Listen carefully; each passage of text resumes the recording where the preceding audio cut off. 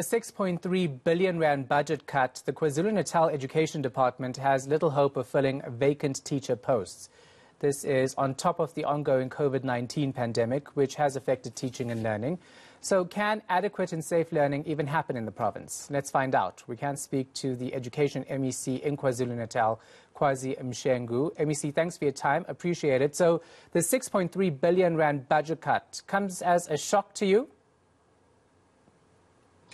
Well, indeed, it was a shock to us, Shahan, because we had always believed that if education is an apex priority of government, then as government departments and authorities will do everything to protect our space, because any cut that is effected against Department of Education will have a severe impact at a classroom level. And where things happen really in terms of building the country is at a schooling level, because that's where we give learners competency, skills and knowledge base that is necessary for the development of the country. So it was really a shock, I must say, that we had to suffer such a massive budget cut. It's worrying to hear you say that it's going to have a severe impact at a classroom level. Tell us exactly what the impact is going to be. Well, Shahan, the 6.3 billion cut, which has been effected against the department, has meant that there are teacher posts that we cannot fill. As it stands, there are just over 2,000 vacant posts, which are necessary for quality teaching and learning in our schools, and we have not been able to fill those posts. But we have also since been instructed by the Treasury to say we need to reduce the head count with about 6,114 staff complement in the department. And of that 6,114, just over 2,000 again is educators. So it means that in total, we need to cut about, with about 4,000 educators, basically retrench 4,000 educators in the system.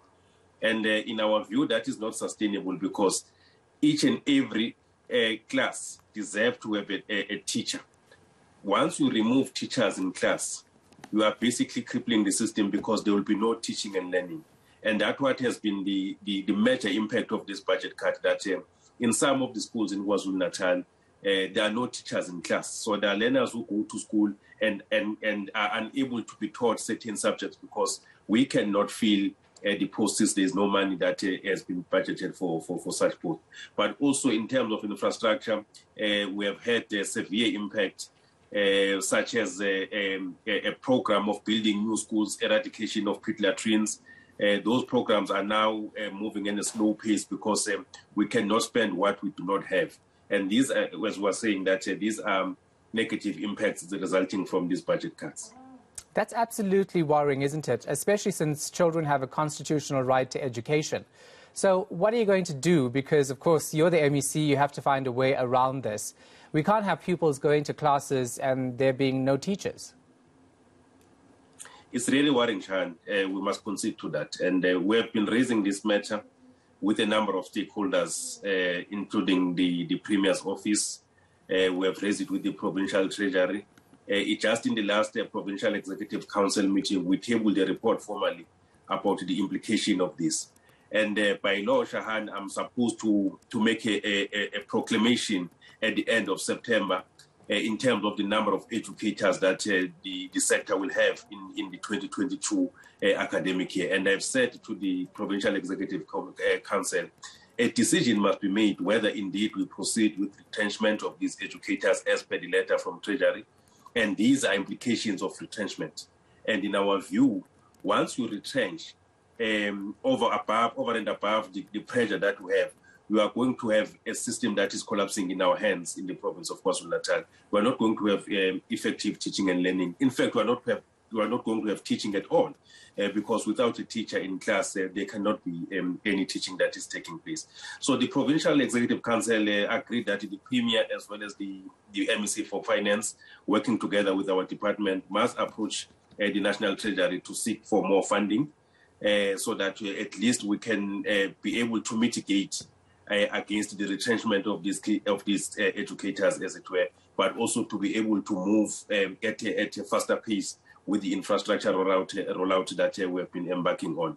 So those are the measures that we have taken, and we are hoping that before the end of this month, at least there should be a positive feedback from National Treasury. Otherwise, the situation is really dire, and we do want really to place it on record so that we are not seen as people who are telling lies, that there are schools really where we can see that there is no effective teaching because of these budget cuts, and we have made everyone to know that our hands are tied because we cannot continue to employ teachers when we can't pay them. Because if we fill these vacant posts without additional funding, it means that we are not going to be able to pay these educators. But similarly, we are objectively and opposed to any form of retrenchment, because education, in our view, should be a space that must be protected by all of us. I'm actually I can't believe it, because you're in a position where you're asking Treasury, or Treasury's asked you to do something that's going to ultimately jeopardize the education system in the province. Now, when you say there are many pupils who are going to go to class without teachers, how many are we talking? How many classrooms are we talking about here? How many learners are we talking about in terms of those being affected by this? It will vary from one school to another, Shahan, because schools' PPN differs in terms of enrollment. So there will be a school, for example, where there will be one educator short. There will be schools where there will be 2 or 3 more educators that are needed. And it means that if there are no educators in terms of the number that is required, those subjects which are supposed to be taught by those educators will not be taught. So it differs from one school to another, depending on the enrollment. As we speak, Shahan, we can also indicate that our plan, for example, was that by end of August, we should have completed curriculum for grade 12 in particular, so that we have enough time for revision in preparation for final examinations. As I speak today, there are schools that have not completed the curriculum because the teachers that we ended up putting in those schools came at a very late stage, and they're a bit behind in terms of the curriculum. We are hoping also that the work that we are putting in place in terms of extra classes and Saturday classes will enable us to cover the curriculum such that by end of September, all schools, at least in terms of matric, they have covered the curriculum. Then we have the month of October for revision and necessary interventions in preparation for final examinations. Just in terms of the teacher cuts that you have to make, 2,000 I see here, and then obviously you have 2,000 vacant posts, which makes it a total of 4,000 vacant posts eventually. When is this retrenchment process supposed to happen for the 2,000 educators? Well, I'm supposed to be making a pronouncement at the end of this month as to how many educators we're going to have in the system in the 2022 academic year. So it means that whatever decision that the cabinet finally arrives at, if for example they say we can't give you anything, the National Treasury say we can't give you anything, it means then we must make a pronouncement that at the end of this year there will be teachers that will be retrenched, such that we are going to start with a far lesser number of educators come 2022 academic year. And that's what is worrying us, because each and every day of teaching and learning is important. So we don't want to lose many days because there are teachers that are not in class. So basically, in terms of answering your questions direct, it means that by end of this year, of this month, I must make a pronouncement whether we continue with retrenchment or at least the situation is being saved. Yeah, I'm sure you're going to get unions who are not going to take this lying down. They'll obviously challenge this. But have you managed to try at all to renegotiate with Treasury, given the implications this budget cut has on your province? And also the fact that, you are aware about the budget cuts for the financial year. Is there no wiggle room, given the implications at all? Well, we're in constant consultation and contact with the provincial treasury to say how can we save the situation. But up until today, Shahan, there's not been any positive move in terms of saving or averting the dire situation that we are facing.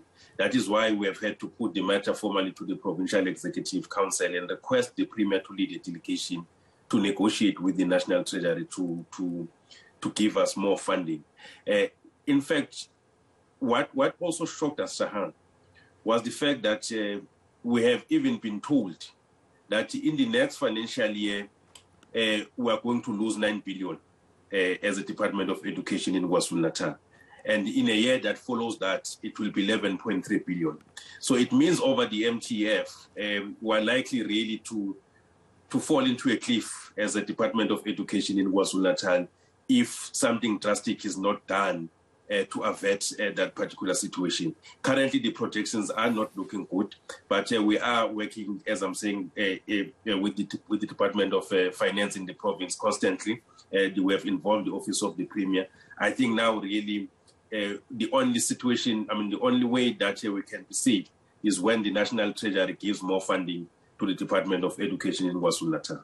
Yeah, it's sad it's resorted to this, isn't it? Because ultimately you're going to see parents unhappy, you're going to see legal action against the provincial and national education departments because people will not be happy if their children are going to classrooms without teachers. I do hope you sort it out. I will put in a request to speak to National Treasury as well as the National Education Department on this matter. Appreciate your time. KZN Education MEC Kwazi Mshengu.